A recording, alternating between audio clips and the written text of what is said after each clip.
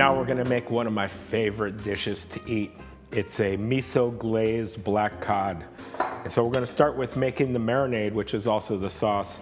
So we're gonna take about a half cup of miso paste, about a half cup of sake. And you know, these days you can find sake in any grocery store. I'm also gonna add a half cup of mirin. Mirin is a Japanese sweetened vinegar, rice vinegar.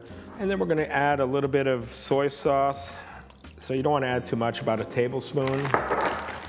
And then lastly, we're gonna add about half a cup of sugar.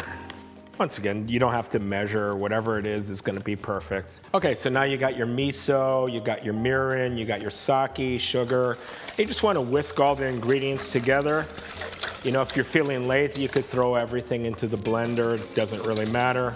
So now we're gonna take our beautiful black cod, which is also known as sable fish. It's a very oil-rich fish, and I mean, it's a fish you can almost never overcook. And we're just gonna cut some nice big steaks there and marinate it right in the miso sauce. So we're just dropping these guys right in. You can let it marinate. It's best to do it overnight, but it doesn't really matter. If you only got a couple hours, that's fine too. So now I'm gonna put it in our refrigerator and we'll get the rest of the dish ready. So for the first step, we're gonna take our shiitake mushrooms and cut the hard stems off the bottom.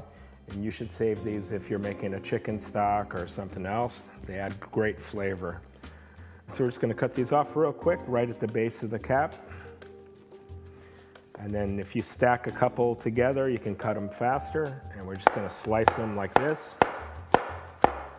And now I'm gonna take a little bit of bok choy. Just gonna cut this real quick, and you can cut it any way you like. I like to just slice it. Bok choy is kind of dirty. You wanna make sure you really wash it well. A lot of dirt gets in between all the leaves around the stem. And so just make sure you get all that dirt out. Now I'm gonna slice my garlic. I'm just doing a couple cloves. So now that our black cod's been marinating for the last 24 hours, we're just gonna take it out of the marinade, pat it dry in a couple paper towels. You know, and over the last 24 hours, these things have just really soaked up that beautiful miso and soy kind of flavors. We're gonna put a little bit of olive oil in a pan and then a touch of sesame oil. You don't wanna put too much sesame oil because it can get very overpowering. Just a little bit to give it some good flavor. And get your pan nice and hot. All right. And really, you know your pan's hot when you can start to smell the sesame aromas permeate your kitchen. Black cod is a great fish. It's almost impossible to overcook. We're just gonna start the fish on the flesh side down, and then we're gonna flip it over and let it finish cooking in the oven. You wanna cook your black cod till it just starts to get a little bit brown on it.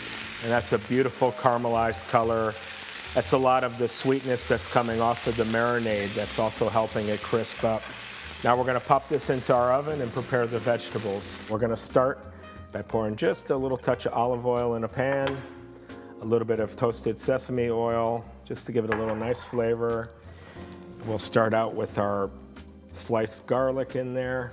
And once again, you just wanna cook this till it starts getting a light brown, a light amber color. You don't wanna cook it too much or too fast, then it'll turn bitter and too dark.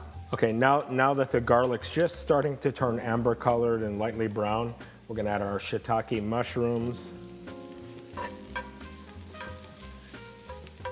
And then we'll add our bok choy.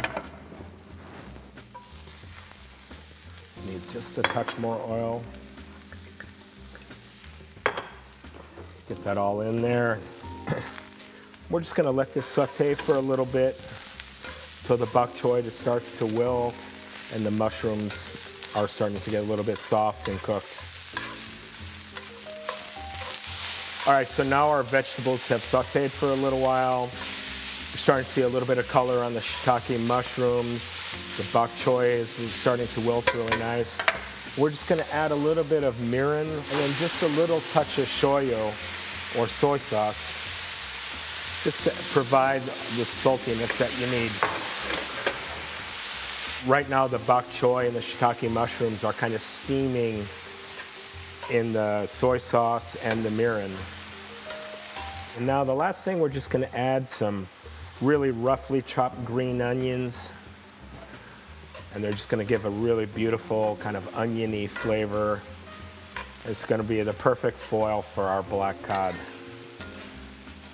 So first we'll put a nice beautiful bed of our shiitake mushrooms and sauteed bok choy. And look at this beautiful black cod.